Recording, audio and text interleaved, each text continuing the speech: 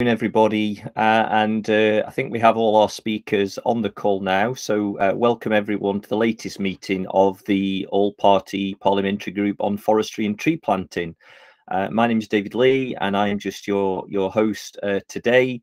This is our 8th online event since the pandemic changed all our lives, but today is possibly our last online event for now at least. A little more about future plans later. But look out for a report on today's event later today on the Com4 website and social media channels.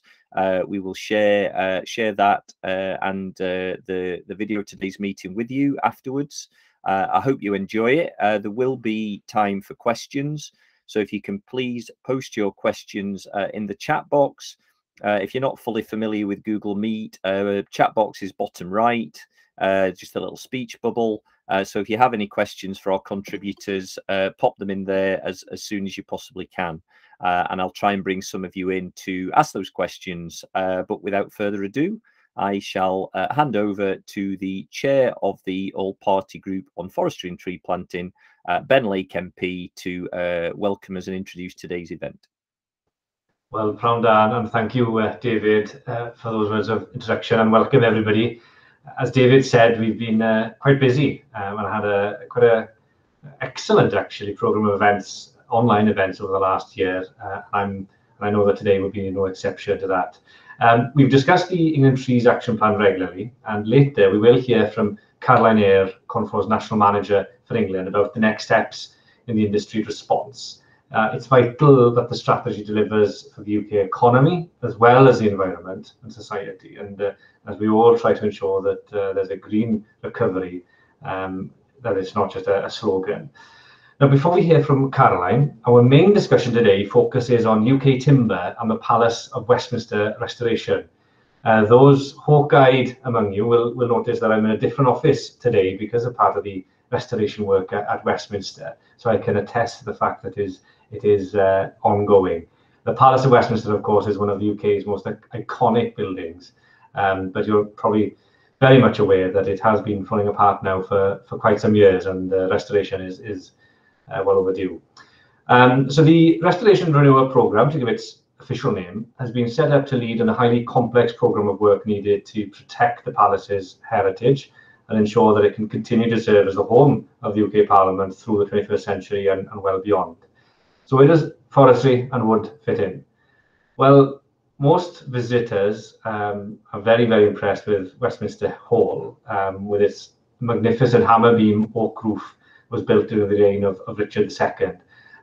But wood is actually used extensively across the palace and throughout its buildings, including the House of Commons chamber. So how can UK grown timber be used as part of the programme of works as the Restoration and Renewal project unfolds?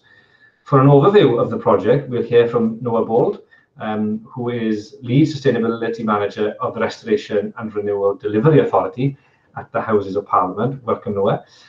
They'll try to answer any questions that you might have, bearing in mind that the project is at an early stage and that today is really about engaging and understanding how the forestry and wood sector can get involved in this quite historic project. So without further words, I shall hand over now over to you, Noah. Thank you for joining us.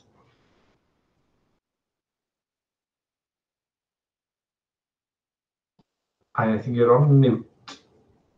Sorry, Noah. Good start. Thank you very much. Thanks, Ben. I'll come off camera for now while I present my screen, but I will return just to protect my bandwidth. So let me know if you can see I've not used this system before. So what can you see? Am I sharing now? Not yet, no, I'm sorry. Okay, it's not letting me share the slides. Let's try sharing a window. No. Let's try sharing a tab.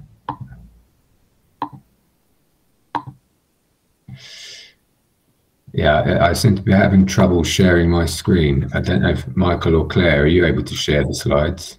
I can do that, Noah, if you want. It's Neil Cuthbert here. I got them earlier on. So if you let me do that, and then, yeah, we'll do that. Thank you.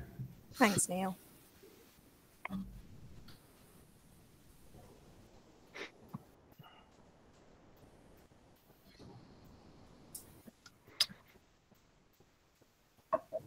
There we go. Yeah, if you could just scroll up, that'd be very helpful. Thank you. Thank you. Yeah, so I'm Noah Bold. I lead the Jacobs Sustainability team for the R&R program. I do have a client boss, Omar Rushdie, who can't be with us today. And as Ben said, we are very early on in the program, and I'm not going to be giving you volumes required or species lists or anything like that. But I'll hopefully give you an interesting introduction to the program and some initial thoughts on how we see our approach to procurement, timber procurement, shaping up. If you could just skip to slide 2, please. And this is the R&R program vision, and I think it ticks the 3 boxes there. It recognises that this is a working building and that we want to encourage visitors. And it's also a heritage building of enormous significance, not just in the building itself, but also in the events and actions that take place there. And it's also important to note that the programme is not just about restoring the Palace of Westminster. It's also about finding a temporary home for the House of Lords and removing and storing all of the heritage artefacts during the renovation. Next slide, please. And just to give you some history and context for the palace, in 1836, a public competition was held to find an architect to design the new building, and Parliament's criteria was for a Gothic or Elizabethan style. And the eventual winner was the architect Charles Barry, who teamed up with Augustus Pugin, who was only 23 at the time, but he designed much of the interior decoration. And the first stone of the new building was laid in 1840. And at that time, construction was estimated to take around 6 years and cost £725,000, but it ended up taking 30 years at a cost of over £2.5 million. And sadly, neither Barry nor Pugin lived to see it finished, but we all certainly hope to see this programme out. Next slide, please. Yeah, as Ben mentioned, we thought we had to show a picture of Westminster Hall to the attendees here. I mean, it is fantastic. It was first constructed in 1097. I think that was before the hammer beam roof was installed, though. And at that time, it was the largest hall in Europe. The oak hammer beam roof was commissioned by Richard II in 1393 and is considered to be the greatest creation of medieval timber architecture. And just as will be with our programme, materials from around the country were used to construct the hammer beam roof, including oak from Hampshire, Hertfordshire and Surrey.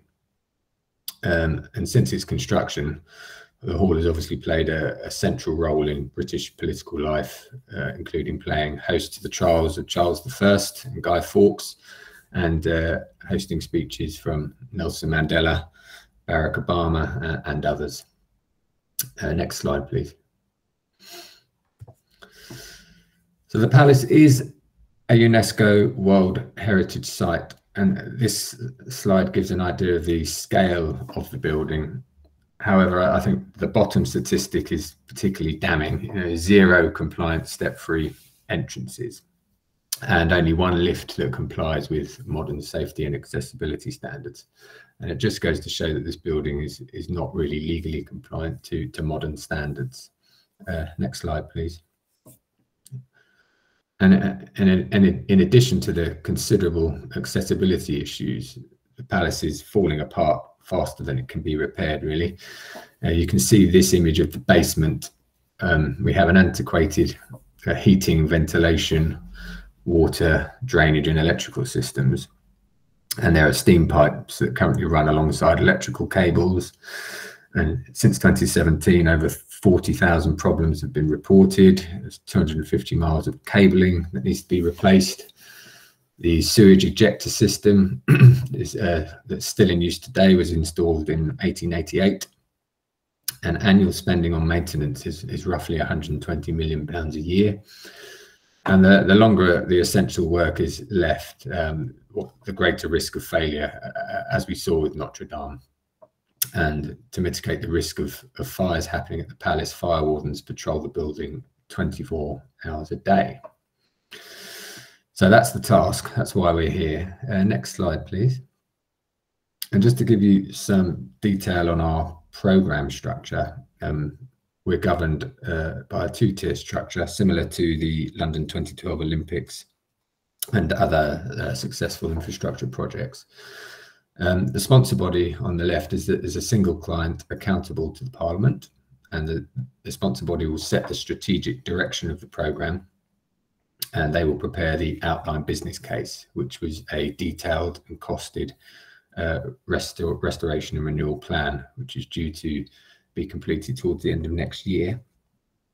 And the delivery authority on the right, they're responsible for the design and delivery of the works, and they are ultimately accountable to the sponsor body. Next slide, please.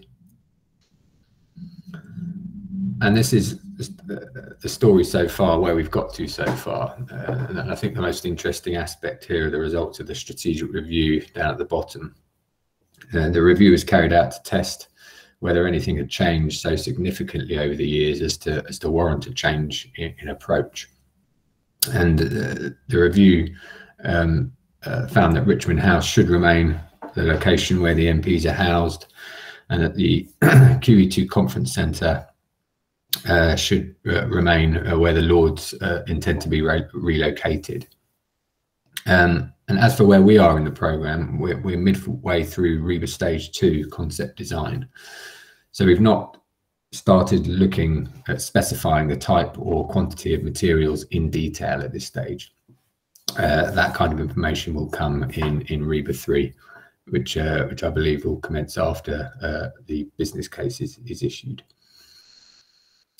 Next slide, please. And we are committed to informing and listening to the public views. We haven't started engaging with the public to get their views on the restoration of the building. And from the initial feedback, we know that a high percentage of people think that restoration is important, and that we should also reduce energy demand, and that we should be investing in apprenticeships, amongst many other things. But I think what's really telling from the public engagement we've had so far is that sustainability is really kind of high up on the agenda. Next slide, please. So drawing the discussion more towards sustainability, and as shown here, we have 6 strategic themes for R&R, and they cover design, accessibility, history, sustainability, value for money, and health and safety. Next slide, please. And when we break these strategic themes down into their respective goals, we see that sustainability is oh, excuse me, frog in my throat. We see that sustainability is embedded within each of these strategic themes of the programme, and that's demonstrated by the purple borders around some of these goals. And that shows that we're going, sustainability on the programme goes well beyond the strategic theme itself.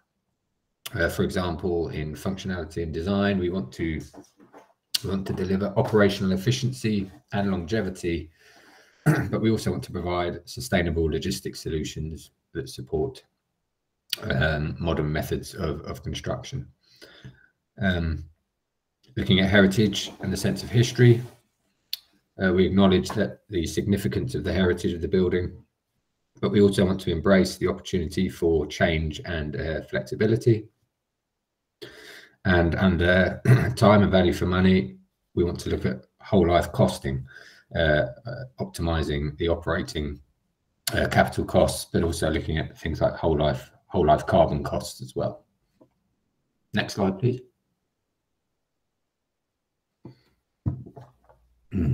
Okay. And to support the sustainability ambitions of the programme, we have a suite of sustainability policies that are on our website, and they're publicly available. And they cover the topics shown here. Biodiversity, that's protecting the existing natural habitats and biodiversity, and where possible increasing biodiversity on the estate.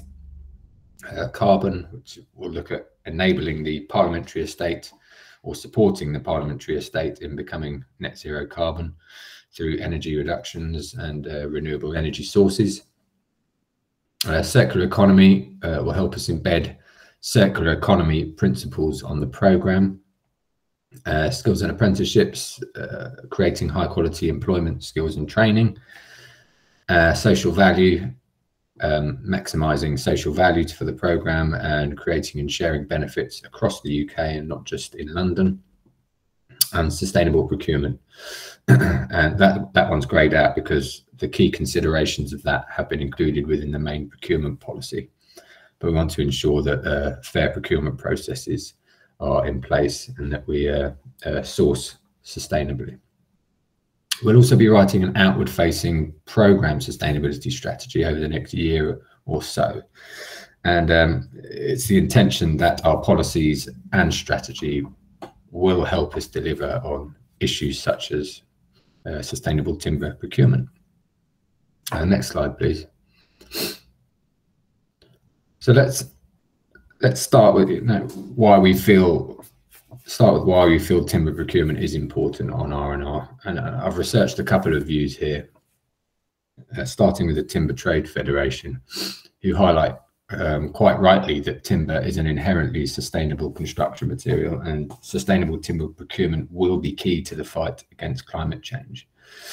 And another view from WWF who highlight that irresponsible demand for timber and mismanagement in the supply chain can negatively impact forest conservation, which will have knock-on impacts for fighting climate change. And reducing our demand for virgin materials on the R&R programme is a key part of our circular economy ambitions. Next slide, please. There's also the reputational risk that comes with working on such a high-profile project such as this one. And if we do not procure legal and sustainable timber, then we will get found out, as has happened to Parliament before, as these articles demonstrate. I think the incident on the right saw Greenpeace draping banners from cranes highlighting unsustainable timber procurement to the world. Thankfully, I mean, they're quite old articles now, but it just goes to show that it is a newsworthy event if we get it wrong. Next slide, please. But we do have experience of managing this on other major programmes. I, among others who work on the programme, worked on construction of the London 2012 Olympic and Paralympic Games venues, and I managed timber procurement there, where 100% of the timber used is certified legal and sustainable. And at the time, we worked under UK government procurement rules, which meant we had to ensure we were not favouring one certification body over another, hence the need for joint certification to the FSC and PEFC standards. And this was the first time that these certification bodies had worked together. And I remember the initial meetings were very secretive, but they recognised the significance of the Olympic programme and were willing to jointly certify us. And it was also the largest construction project in the world to ever achieve certification. And the key to our success was the creation of a timber supplier panel. That's my view anyway. This was a group of 16 timber suppliers that were contractually required to only supply legal and sustainable timber to the contractors. And this put the onus on the supplier rather than the procurer, because if non-certified timber was supplied, then we would have removed that supplier from the panel with all of the reputational issues that that would have carried. And thankfully, we didn't have to do that. And you may have seen recently that Tokyo 2020 was criticised for using illegally sourced plywood during construction of their games. So I'm very proud of the measures we put in place for London. Next slide, please.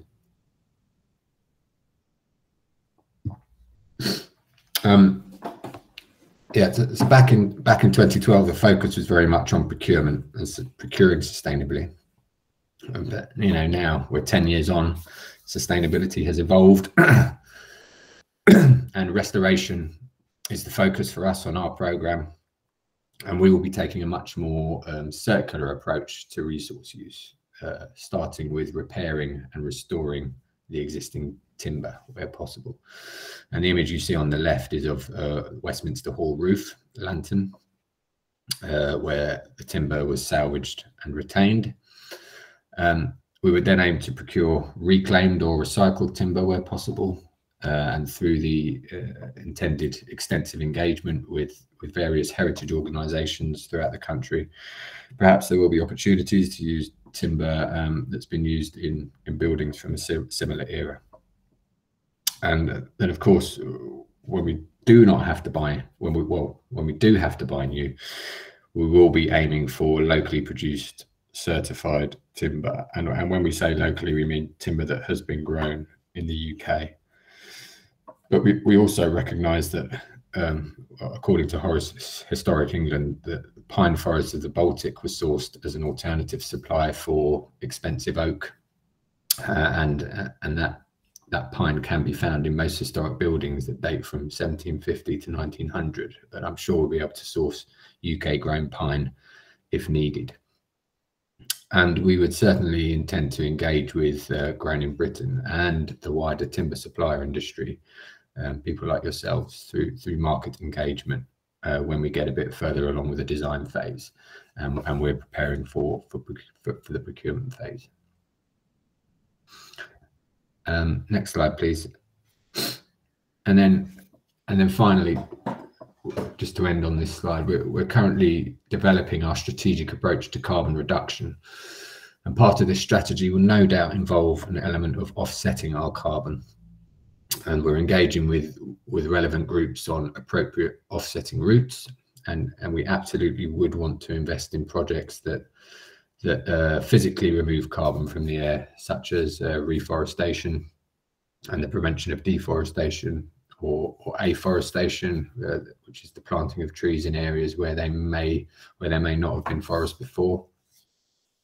However, we also recognise that the planting of new forests can put global food security at risk, and it may be better to look at techniques such as agroforestry, which is the practice of combining crop cultivation or pasture with growing trees, as this would allow people to use the land for food whilst sequestering carbon at the same time. But it's very early days into our research into this field, but we would hope to share more in the next year or so, as well as carry out further engagement with the timber industry once the design is further developed on issues such as timber restoration, timber products that meet our circular economy ambitions, and in procuring sustainable timber within a heritage context. Yeah, so as mentioned, we're still in the early stages of the programme, but we are interested in hearing your thoughts on what you believe the challenges we face might be, and whether there is anything beyond that which I have presented so far that we should be considering at this stage. Thank you very much. You can stop sharing now. Thanks very much indeed, Noah. I just wonder, first of all, while understanding this is not entirely clear yet, but in terms of that specification of materials and the procurement process, is there a rough timeline in place? So we're in the middle of REBA 2 now. REBA 2 will continue into next year. As I said, the outline business case should be issued at the end of 2022. and then it will go to MPs to debate the options, and an option will be selected, and then we will move into REBA 3 at some point in 2023. I'm not sure how long the MPs need to debate that. Claire may be able to step in, but so then during REBA 3 we'll have an option that we'll be able to focus on, and then we'll be looking at specifications of materials, we'll be looking at volumes, and then we'll be engaging more deeply with the market on those supply routes and suitable supply chains and things like that. So probably around 2023, but I don't know if Claire or Michael, you want to add to that? I think that's probably about as much specificity as we can give at this point. As Noah said, laid out the timeline like that. The voting, we're hoping early 2023 in the Houses will be the big point, but it will be up to the Houses to decide exactly when that's scheduled. So we're dependent on that. Okay. Lord Colgrane, you've raised your hand. Would you like to come in and make a comment at this stage? I have, if I could. I don't want to digress too much. I think Noah's given an extremely good presentation. But I'm actually a member of the Finance Committee in the Lords, and we've been working very closely alongside the R&R team. We're dealing with the day-to-day problems now, rather than obviously the issues of R&R in the years to come. But just to add a little bit more detail to what Noah said, I mean, it's quite interesting that with regard to the existing building, there are actually no plans that show where some of the problem areas lie. And by way of example, it is known that there's asbestos in the building, but it is not known how much asbestos there is, nor indeed where it's located. And another example of the difficulties, when the bell tower was taken off the top of Westminster Hall to be repaired, it was discovered that it had been damaged by a bomb during the last war, and that in fact the entire structure was twisted. So what should have been a very straightforward job, and a job that had been fairly tightly budgeted, became an extremely complicated job, which way exceeded its budget. And I think it's just sort of interesting to show how historic buildings of this sort present fairly unique difficulties. But just to come back to the point, and the woodland point, I wonder if I could leave Noah with the suggestion that when it comes to sourcing oak timber in particular, if there's going to be a requirement to replace some of the trusses in Westminster Hall, and again, having been up underneath the eaves of the hall when it was being repaired last year, I was surprised to find that actually the Victorians have put quite a lot of metal stays across the top, because a number of the replacements that have been done previously were with wood which has begun to perish and the strength isn't really there. But when the timber comes to be replaced, and if it's replaced with oak, is there merit in exploring what happened with the Globe Theatre when UK landowners were asked to donate timber because it was a building that was going to be of such importance to the nation? And my own view is that there would be great willingness to do this if it was phrased and couched in the right way. And this might be a considerable cost saving, and heaven knows we're going to be doing everything we possibly can to contain the costs, as well as having a sort of sense of national importance that could be attached to it. And maybe it's something that you could factor in at some point. Thank you. Absolutely, and I think the R&R programme would support that, and I think it's in line with our social value aspirations and that whole discussion around spreading the benefits of the programme throughout the UK. And we don't just want this to be a London-centric programme. We want all of the nations and regions to be able to have a stake in it. So I think that would be an excellent way of doing that. Okay, thanks very much, and thanks Lord Colgrane for your comments there. And if anybody else wishes to raise the hand or just put your name into the chat box saying you'd like to come in and ask Noah or any of the other team any questions. There was a pre-posed question from Fenning Wellstead from Goldcrest saying that much of the timber in the Palace of Westminster at the moment is hardwood. And is there any indication of whether or not we have sufficient homegrown supply of the right quality, or is it too early to address that question, Noah? Yeah, I think it's too early to know what we need, but I love the idea of having that the fact that people are keen to know at this stage how much we're going to know. I think it's really exciting that this program is generating those kind of questions and inquiries, and long may that continue. But I think at this stage it's a bit early to know. But I guess it's also a question for you guys, because I think a lot of I think that we want to promote UK grown timber, and I guess to bounce that question back, is the UK timber industry mature enough to be able to supply what we're going to need? And I guess that question can be answered over time, but I guess at the moment, is the UK timber industry in a healthy position? I guess that's my question back to you.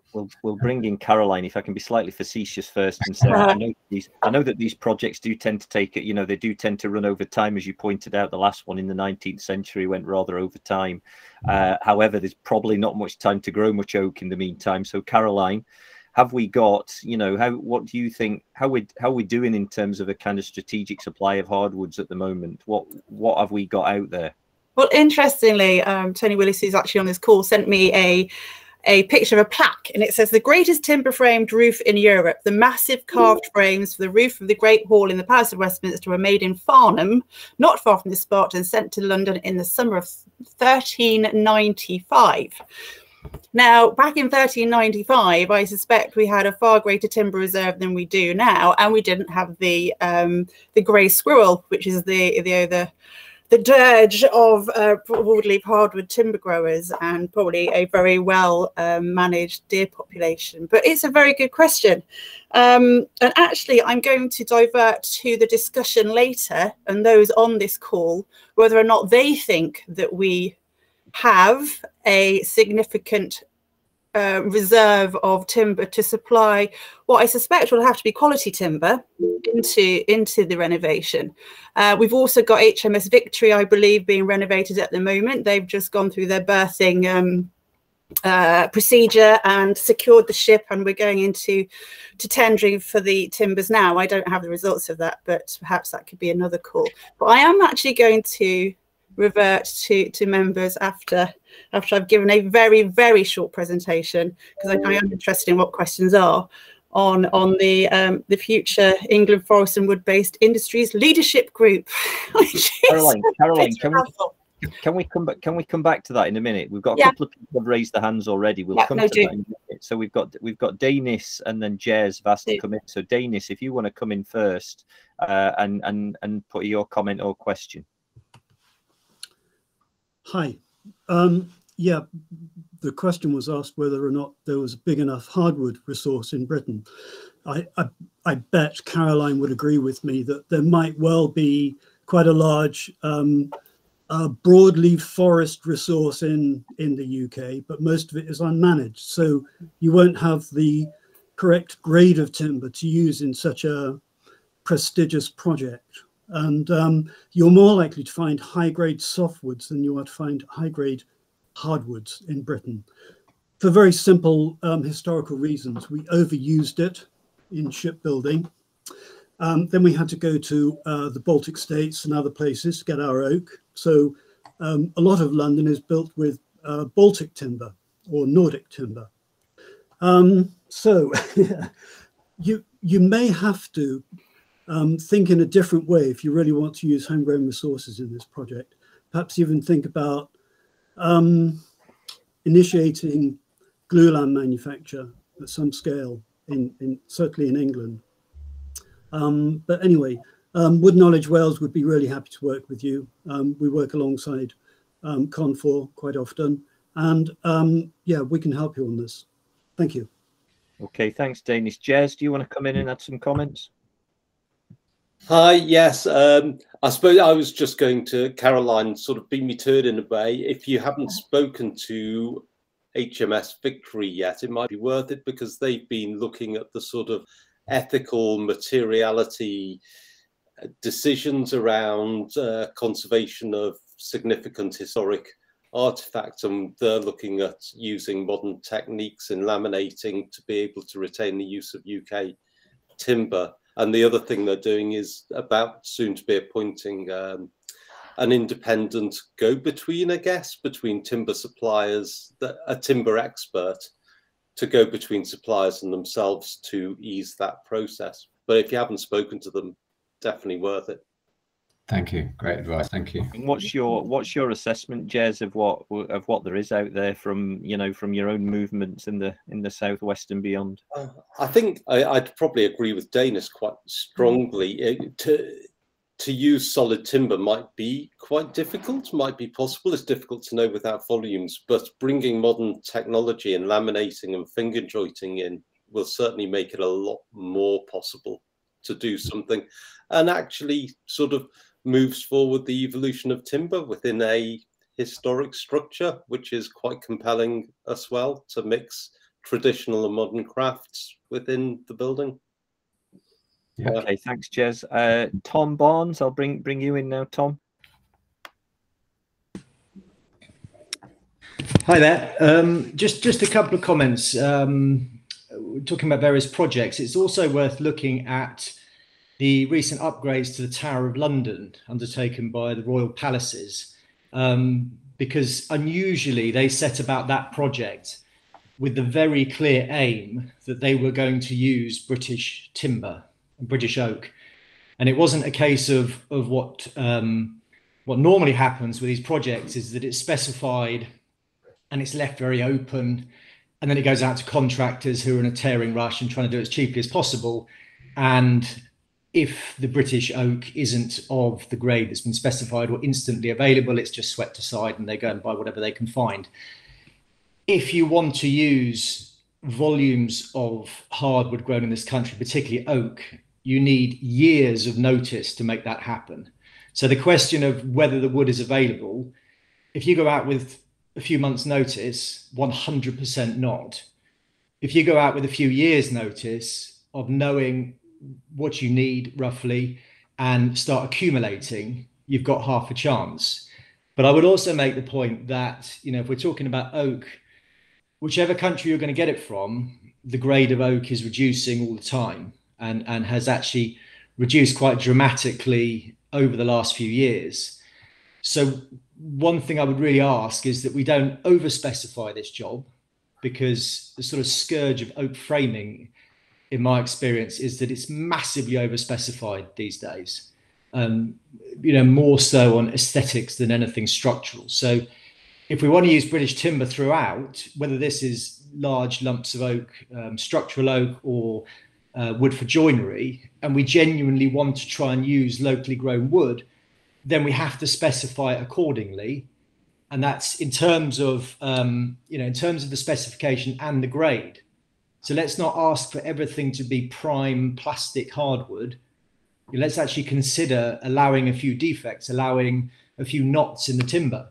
And then you've got far more chance, whether it's softwood or hardwood, you've got far more chance of using timber grown in this country.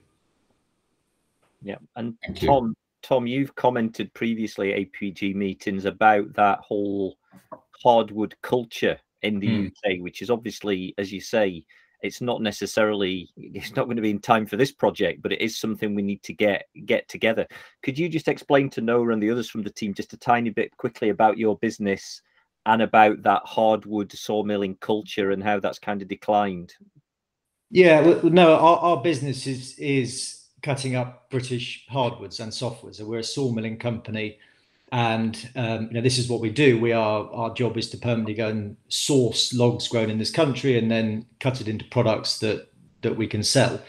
And it is, it's difficult. We don't have a huge amount of timber in this country. I mean, the recent price increases, which are even as we speak at the moment, oak log prices across Europe have jumped up 30% in the last few months.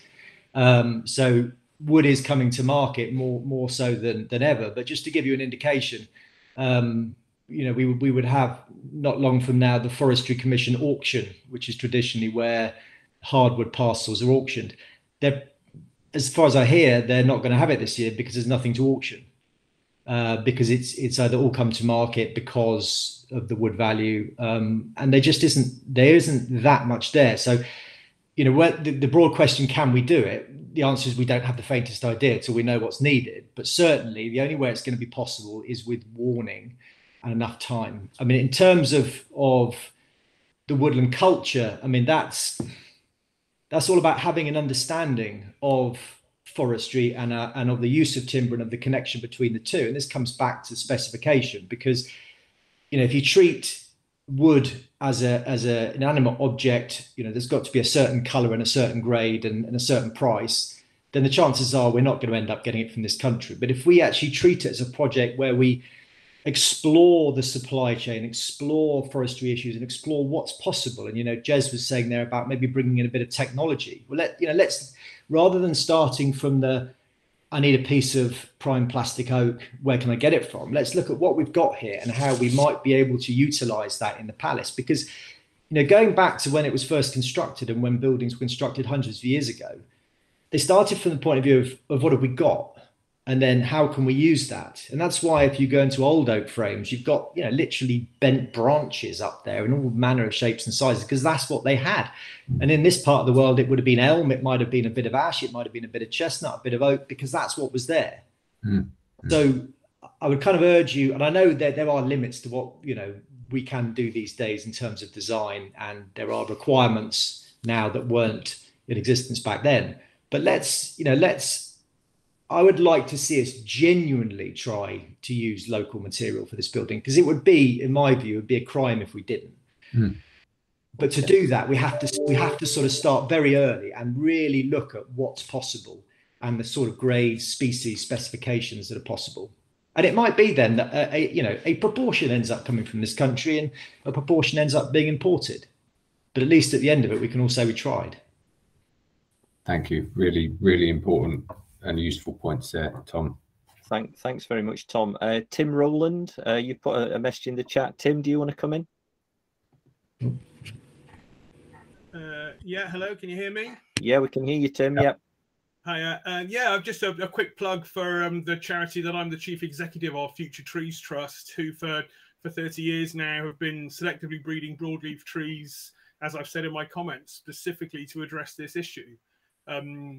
We've identified that there's just not going to be enough good quality hardwood timber to restore these buildings when they burn down, as they invariably will, or to restore places like the Palace of Westminster. So yeah, please check out futuretreestrust.org and find out about our work.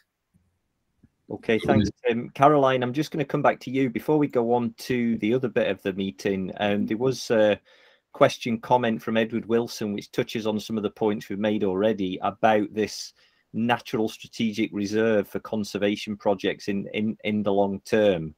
And we don't know really what we've got. And if something like Notre Dame does happen, we wouldn't necessarily have the native timbers available for the reconstruction effort. Do we need to, understanding that this is a very long-term approach, but do we need to do that, Caroline? Right, absolutely, and I agree with that, and that's why I wanted members to come in and speak from their experience. The guys on this call are the practitioners. We had a timber reserve in 1919 when the Forestry Commission was set up. It was set up to bring back a timber reserve after the World Wars. But what was predominantly planted, of course, was softwood, because it's faster growing, it was cheaper to do that at the time. And that's really where the knowledge over the last, decades has come from, is softwood growing and also softwood processing as well. So as Tom says, there's very few hardwood mills now, and particularly small family hardwood mills. But we need to invest. We need to invest not in just in skills, but in knowledge, and Future Trees Trust do that, into building up a timber reserve. But that will take hundreds of years, not just decades. And to do that, we have the issues of pest management. We also have, say, 60% of our hardwood broadleaf resource in England is unmanaged because of past public policy. We have all of that to address. And hopefully, yes, we can move forward. And I do really hope that the Palace of Westminster can use at least some local timber and really promote that. And before we move on, Caroline, I think what we can say after today is that there is a very, very clear willingness and a very open door from CONFOR and the industry. Absolutely. To bring together some of the expertise that we've got among the membership and beyond with other organisations as well, to actually work with the restoration and renewal team to actually support, you know, in any way that we can, to, as Tom describes, to make those decisions on what's actually practical and what can be done with what we've got, rather than doing that over specification. So we'll make that. You can make that commitment on behalf of CONFOR, Caroline, that the door is open and CONFOR and others will get involved as much as they possibly can. I think it's our duty to do so. Absolutely, yes. Yeah. Okay. And thank you very much. And if anybody has got any other questions that we don't have time to raise now, please send them to Neil as the organizer of this meeting, and we'll pass them on. But just also, which I hope is again helpful context for the Royal Forestry Society door is open too, says Jen Turner. That's fine. Everybody's wooden door is open. So Caroline, if again, I think this is helpful for the project more broadly, just to see where the industry is at the moment. We had the England Trees Action Plan in May. Industry really wants to get involved in that trees action plan, and you're just here to give the APPG an update on where those discussions with the industry and DEFRA have gone. So over to you for part two. Then absolutely, it'll be a joint effort to all come together, as we should do within the industry, all different bodies, all different interests within the industry. It's a very short update, David, because we are literally at the point of organising our first meeting. But the England Trees Action Plan, as we all know, was launched, and within that there were hooks for the timber industry. We are now in a process of sort of mapping that, not sort of, but we are going to map the action plan and set up, I don't think there's an acronym for it, but the England Forest and Wood-Based Industries Industry Leadership Group. So, you know, ideas at the back of a postcard of how we shorten that, but it will have a remit of being a forum for discussion, specifically discussing and putting forward challenges, but opportunities for forest and wood-based industries in England, articulating the needs of the English industry and what the English industry can deliver for government, working very much with UK government and the public sector as well. So it's not just private sector.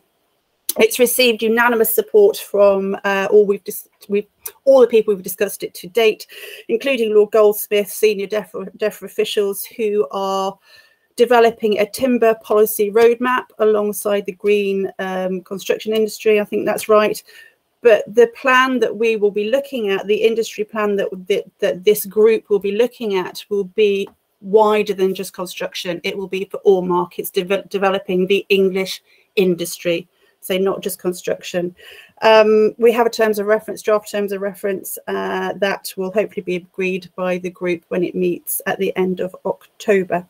But quite a few of you on this call are going to be part of that group. It's not just for CONFOR members, it is for those that bring the experience and the knowledge of the supply chain, whether members or not.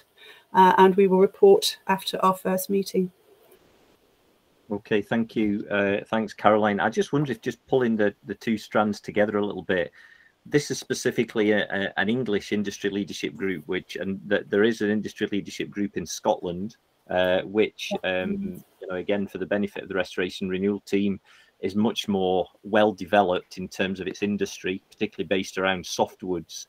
But presumably there will be quite a need in the House of Commons project for you know, basic joinery, and there will be need for softwoods to be used in there as well.